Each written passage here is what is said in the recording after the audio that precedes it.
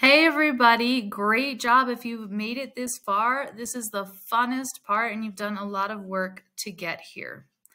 We are going to actually place all these really cool items in our house and I'm going to show you how. First, I kind of want to put everything in a pile, so I'm going to drag and drop like this. I want to make sure that that little plus sign is showing when I drag and drop, so I'm not accidentally resizing, but you can use the undo button if you make any mistakes. Now I need to copy and paste all of this into my house. First, I'm going to select it. So you're going to click somewhere that's off and below or off and above.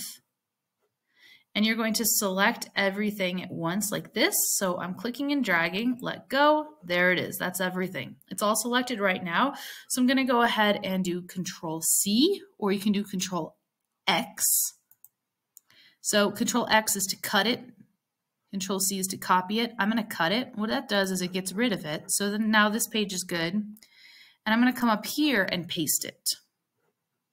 Now, when you paste it, you want to be careful that you put it somewhere safe right away. By safe, I mean right now it's touching the haunted library and the pet room. So if I try to move everything, it's going to be in the way. So while it's all still blue, it's all still selected, I'm going to just move it somewhere that there isn't other stuff to touch, like way up there. Because now I can move stuff around and I'm not going to mess with my room. So first, personally, I am just going to take the time to spread it all out up here away from the rooms so I can see what I have to work with.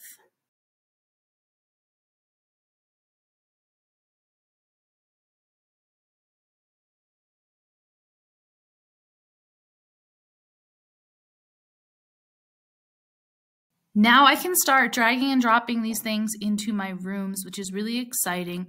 One thing I want to show you is that depending on how you like to set things up, you might end up accidentally covering the title of your room.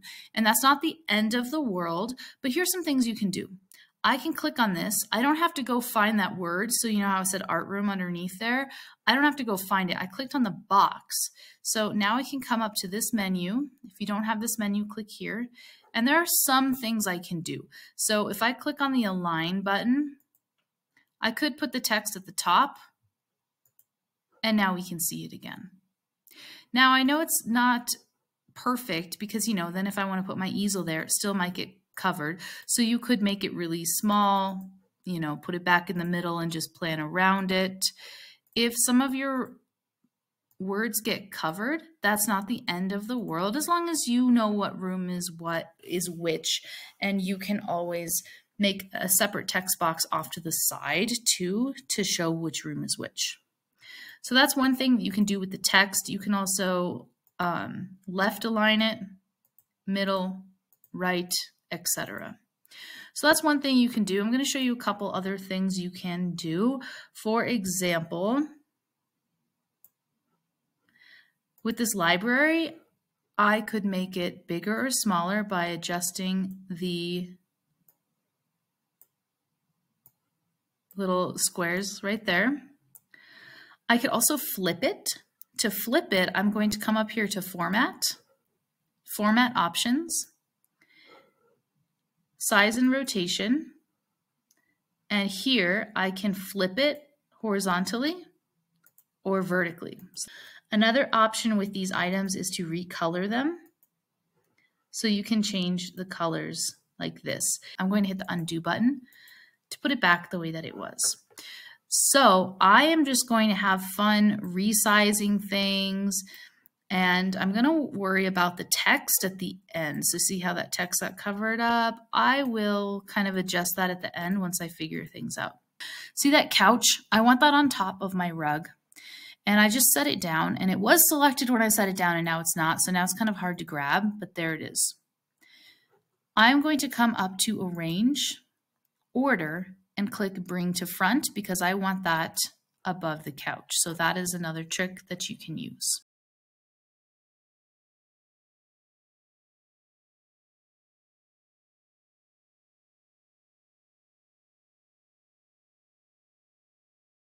I just placed this pumpkin pie. I'm turning it into a rug. I want it below my bed. But I'm not going to click the pumpkin pie and send it to the back because that'll put it below my actual house. And if I click send backward one step at a time, it's going to take forever because there's so many items on this page. Instead, I'm just going to take the thing I want in front instead. I'm going to click on that bed and bring that to the front instead.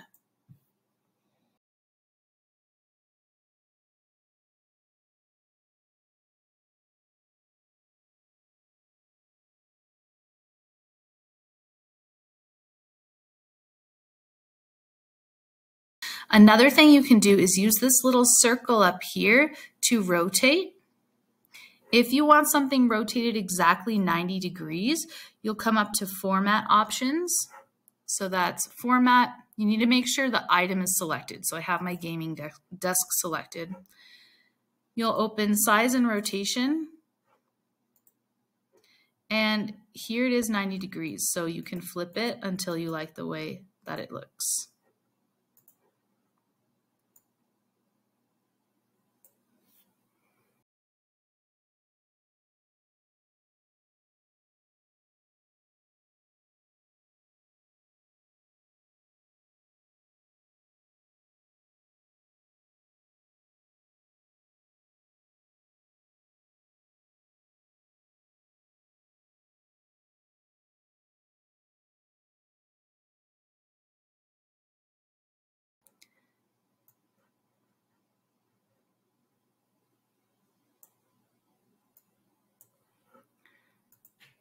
I also am making some of these candles really small, and it's selected right now, which is good.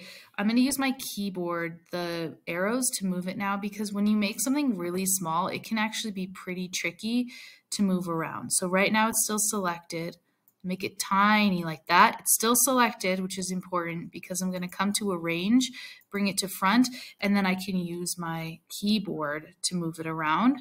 You can also zoom, but remember this is the best way to zoom, not using your whole screen to zoom. It's better to zoom within Google Slides.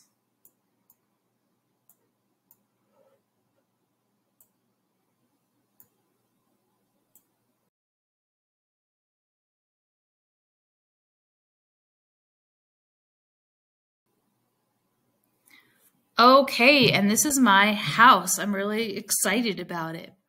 So as you can see, I did end up covering up a lot of the names of my rooms. So this is really up to you if you want to keep it that way, if you know what your rooms are. But like I was saying before, I could click on this. So I don't actually have to go click on the text. I can just click on this box and I can adjust and try to figure out a way to have it showing if possible. But personally, I am really excited about my furniture, so that's okay. Another thing you can do if you want to is you can make a text box. And so I could write bedroom like this. Select that, make it the font that I want. I could give it a highlight if I want it to show. And then I can move it back on top like this. I can make it bigger or smaller, and I could even put it off to the side so that it's not super in the way. So this is really up to you, also up to your teacher. Since I did that, I actually don't want that one to show anymore, so now I'll just put it back to middle. So this is up to you if that's something you want to do. I'm going to go ahead and do it just so you can see. So I'm going to come through to each of mine and highlight them in white so they show. These ones are already part of the shape, so no text box needed for me. Pet room I think will be fine. I just will put it up top. So top like that, and maybe I'll right align it. And then I'll come and select it like that and give it a white background. So these are just design preferences. The owlry definitely needs a text box because there's nowhere I'm really going to be able to put that. So draw a little text box. I like to draw it over here so I don't accidentally mess with other stuff. Now I select this and I'll make it the font and the size and all of that I want.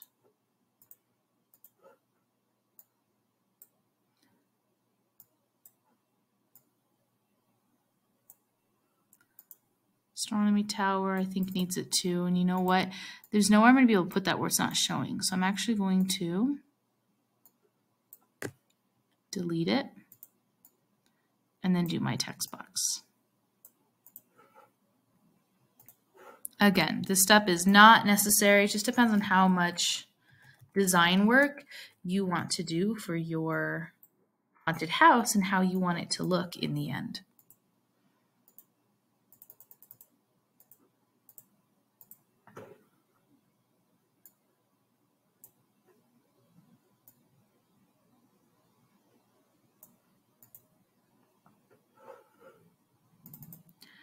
Haunted library, I think, is okay, but let me go ahead and see. I'll scoot my gaming thing over with my arrows. Candy room, I think I'm going to get rid of the text and rewrite a caption for that one.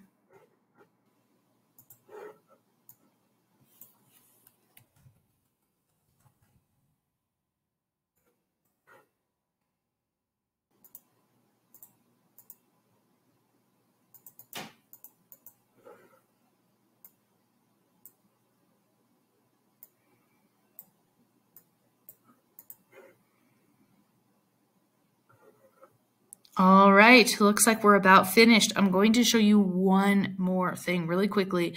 At this point, if you wanted to add more stuff to your house, you could, but it is not for the faint of heart, meaning it is a little bit challenging. But if you really thought, man, I really want another pumpkin and another candle, let's say, I could do that, but you need to be very careful about it. So let's say that I really wanted one more pumpkin and one more candle. I could do that. Copy, paste. So I did Control C and Control V just there. And then let's say I want another one of these candles. Copy, paste. I'll put it in the art room. So I just added a pumpkin and I added a candle. That is going to affect how much money I spent. So originally with the stuff I got at first, I spent $1,470, and this is how much money I have left over. I just decided I was going to spend some more money. How much more did I spend? I added a pumpkin, which is $5, and then I also spent a candle, which is $3. So that's $8. So that means I spent $8 more. So I spent more money, and now I don't have those $8 anymore, which means I need to subtract. 994 minus 8 is 986. So I have less money and I spent more money. I spent $8 more and I took $8 away.